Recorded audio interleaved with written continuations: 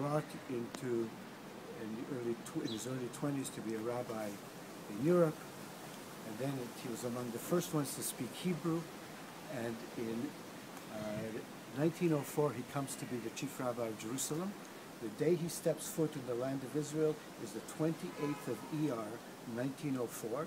His family celebrates it as a family holiday every day since then, until 1967, when it was the third day of the Six-Day War. We now celebrate the 28th of Iyar, Yom Yerushalayim, the anniversary when the Kohen Gadol of the new epoch stepped foot in the land of Israel and began his activity towards bringing about the Shleimut, the Tikkun HaKlali. And 1904, in the First World War, he was in London, and if not for him, we would not have had the Balfour Declaration.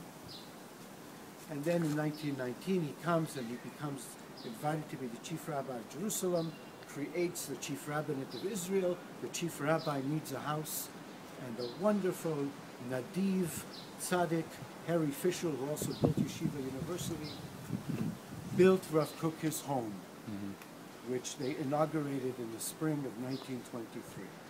So please welcome to Rav Kook's home.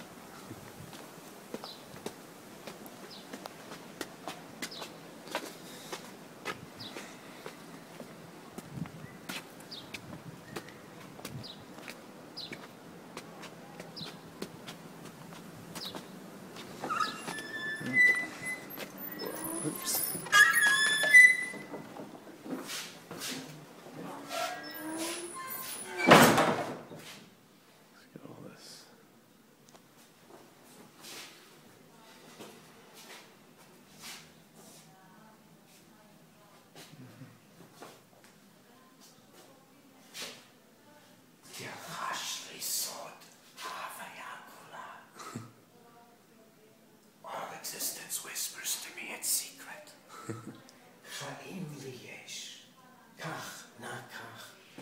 Take.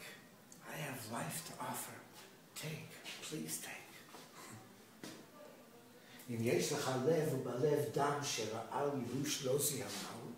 If you have a heart and in your heart red blood is flowing that has not been poisoned by the toxins of despair.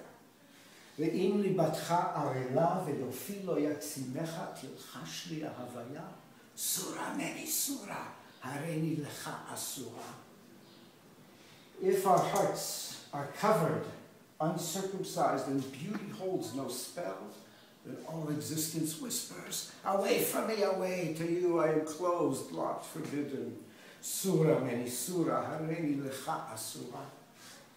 In kol tzufadin, kol yofi chai, lo hadar shirat kodesh, ach zerem esh zara bechai oreru. Surah meni surah, hareini lecha asura.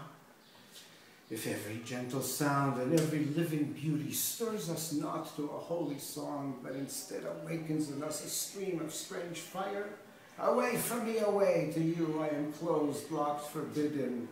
Surah meni surah, harini lecha asura. Vedor yakum v'chai, yashir liyofi v'chaim ve'edna blida yinak mital shamayim. And a generation will awaken and come to life, and sing to beauty and to life, and draw unending delight from the dew of heaven. ומהדר כרמל ושרון, שיפת רזי ההוויה, תקשיב אוזן עמך. And from the vistas of the Carmel and the valleys of the Sharon will flow the wealth of life's secrets to be heard by the ears of a people alive. ומעדן שירה ויפי חיים, or Kodesh Yimale, from the Eden of her song and the beauty of her life, a holy light will fill all. וההוויה כולה לא תדובב, בחירי הריני לך מותרת. And all existence will murmur lovingly to us, my beloved, I am yours, I am yours. All existence whispers to me in secret, I have life to offer. Take, please take.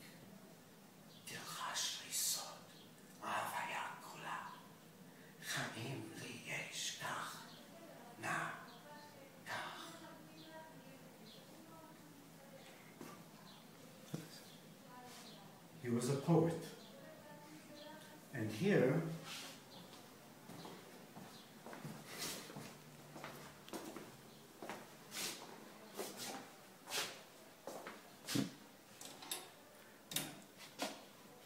this is Cheder Harav. He sat here, and this was his desk. And he wrote standing up. And he just wrote and wrote and wrote and wrote. Is there something to writing standing up? Just to stay awake, and more than he would sometimes sit down and with more his coat and his hat. And he sat here and really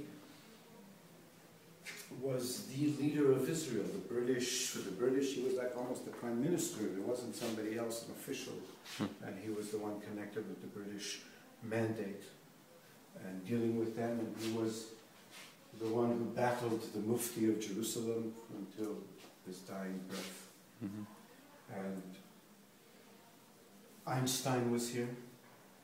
Einstein came out of this room saying, I now, one of the few people I've met who understands the theory of relativity. Chagall was here, Shai Agnon brought him. Chagall asked to paint him. Rav Kook couldn't think of a reason why it would be of any benefit to Israel to sit still. And Chagall came out, I now know what holiness looks like. Was it Rav Kook that asked Einstein to be, or that was later, to be Prime Minister? No, it was at that time. He was here for the Hebrew University. That's how we met Rav Kook. And so,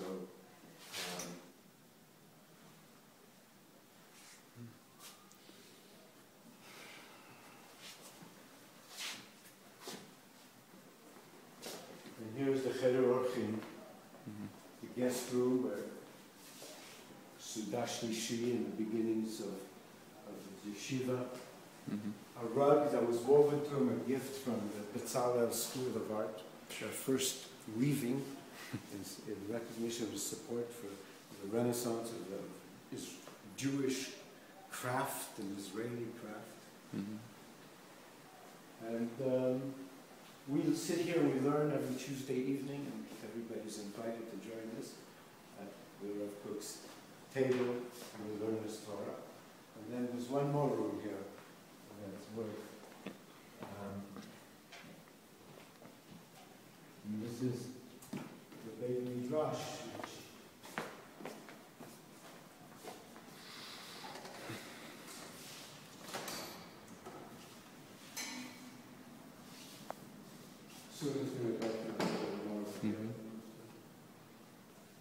This is started to be Merkaz Rav, and Merkaz Rav, which Rav Kook created. Maybe this is a good place to sit for a conversation. Rav Kook created and began here. It was called the Shivat Merkazit Olamit, the Central Universal Yeshiva. And became known as Merkaz Rav. It began and was here until Rav Kook passed until 1935. And the yeshiva continued here until in this room, in this building, until 1964, and then moved to Kiryat Moshe. And that's perhaps a good starting off point to look a little into how the Rav Kook spirit passed on, because Rav Kook had a few students. His students were, as well as his son, Tzvi Yehuda, and his other primary student, Tzvi Yehuda Zatzal, was the Rav HaNazir, or Rav David Cohen. And Rav David Cohen was the one that Rav Kook gave his writings to, and that he brought them out in the form of Orot Kodesh, Rav HaNazir, who lived till 1972. And before he passed away, he gave us this book, Kol HaNevuah, which is a compilation of an encyclopedia of the process of Kabbalah and the unfolding message and the true inner message of Kabbalah, and the whole process leading to Rav Kook as the final statement before we return into the Mashiach time. But in that book, he outlines in great depth exactly what that process is about and how it's going to unfold. And he presented this book at the president's house in 1970, and not enough people have learned it. But those that have learned it take great confidence that the unfolding of history, and as Rav Kook spoke about it, basing himself on the Ramchal, and basing himself ultimately in the Torah, is happening in the most extraordinary ways.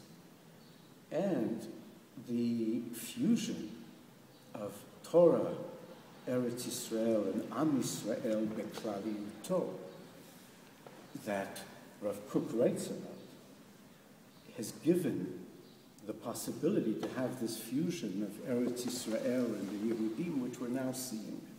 Where is the greatest religious, spiritual vitality among the Jewish people right now in terms of that? You have to say in the world of the Kippot Slugot, in the largest thing all over Israel, in Tel Aviv, the Kippot Slugot that are in high tech, in Tel Aviv, in Haifa, in universities, and that, and the rabbis and the doctors, and all of them that are, and that entire world is a creation of Merkaz Harav, and also the very strong Eretz Yisrael, Yiyut, the return to Hebron, and our Rav Kook wrote a letter in 1922 that he summered in Hebron and said, we should be buying here. Why? If we're buying everywhere else, why don't we buy here? It's so beautiful and the people are so nice. They were at that time before the Mufti poisoned it. And so they have an understanding of history and they're willing to live for it, as well as to possibly die for it. And to suggest that this entire unfolding has nothing to do with Rav Kook is missing reality. Because let me tell you one more thing about the inside story. So the Rav Nazir, who was an extraordinary Mekubal, guess who he had one son, Rav Shar Yashuv Cohen, Shlita, may he live and be well, Ad Mev Esrim, who was one of the first people to, he was the chief rabbi of the Air Force in 1948. Rav Hanazir's son-in-law was Rabbi Shlomo Goren. People heard of Rabbi Goren? He was the chief rabbi of Tzahal and then the chief rabbi of Israel, and was also the one present when they liberated the Kotel. Who do you think they sent for in the very first jeep that got to the Kotel? The Rav Hanazir. Rav Goren ordered that he be there, and he came there. He was continuing Rav Kook's teaching, and the impact of it is incalculable. And today, how many people are starting, and over Tel Aviv, they're starting to translate Rav Kook into modern Hebrew and presenting it in ways that all the secular Jews might find of interest, and so on. So Rav Kook's spirit has grown. For Israel's 60th anniversary, they did a poll, Gesher and Yediot Achronot. Who's the person most influential on shaping the modern state of Israel? Number 4 was Herzl, number 3, Lubavitcher Rebbe, write-in vote, number 2, Ben Gurion, and number 1 was Rav Kook, Zatzal. So why do you think that a good percentage of the Haredi world either doesn't hold by him or dismisses the movement or what he stood for, or they say that it's over? We don't anymore. You see, they say that. The fact that they say that doesn't mean it's true. No, of course. But however, the history of it is fascinating. It's a story that begins when Rav Kook was alive. The entire, what comes to be known as the Haredi world, all around here, all loved him and revered him. There was a small number. And basically, historically, that small number was able, after Rav Kook passed away, and as they think, to effectively block him, create a orla, if I may use a foreskin, between Torah Rav and that world, so nobody reads it. What do you think the reason They're afraid of it. It's a new paradigm. It's presenting. They're afraid of it. They want to keep the structures of Europe and Galut, and he's not in those structures, and he's presenting a holistic Torah, and they're afraid of it. But if he's one of them, and he brought solid sources, and it's not like he's. But so that's why they can't, speaking nonsense. So that's why they can't dismiss him. That's why that's the bind they're in. So they'll find reasons. Oh, he was too idealistic or that. But everybody will recognize that he was the gadol of But that's also what gives us, who are his readers, who believe that he was speaking for all of us, great confidence. It's also the depths of Torah in its most extraordinary expression, from the most extraordinary consciousness that we've been blessed to have as a teacher in Israel in this time. It's a blessing. I don't think we'd be able to have made the switch into Eretz Israel if Rav Kook was not here to effect and create the vessels. In fact, sitting in this base medrash in the 1930s were many of the people that were the centers of Etzel and Lehi. Okay, do you understand the implications? This is where the army of Israel was created, and of course, and then Ben Gurion, all of that together. But he made that fusion, and he also presented a vision that brought it all together in such a way that the people with the kippot would not be afraid of living in a real way with the people without the kippot, and not creating those terrible separations that are still plaguing us. And he really presents a holistic model that we all can benefit from, understanding.